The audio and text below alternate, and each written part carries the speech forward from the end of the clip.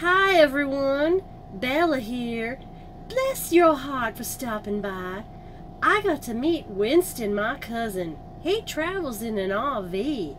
My mom and dad just got a nice big bus for me to travel in, so I know what that is like. But my Aunt Pam and Uncle Howard do that full time.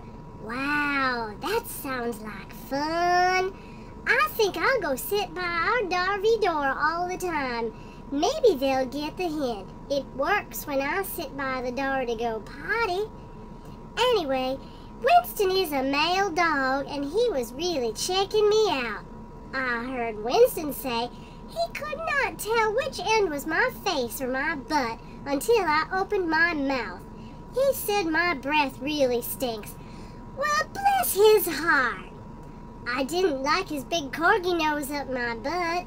He kept trying to take advantage of me. That 9-month-old is locked and loaded and wants to share it with me. I'm an old Southern girl, and I want some romance first. I like long periods of dating before I give it up. What's up? I told him I'm his cousin.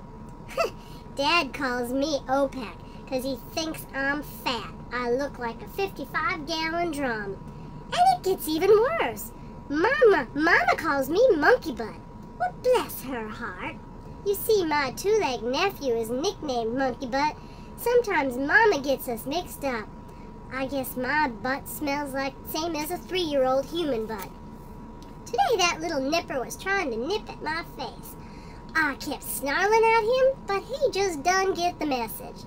Oh well, it was only for a few days. Us Southern gals is pretty patient with the male of the species, but if he continued, you may be reading about a corgi that got his thingy bit off. Okay, time to wrap this up. Thanks to Howard and Pam for letting me say hello on their YouTube channel. Your full-time RV living. Bless their heart. Bella signing off.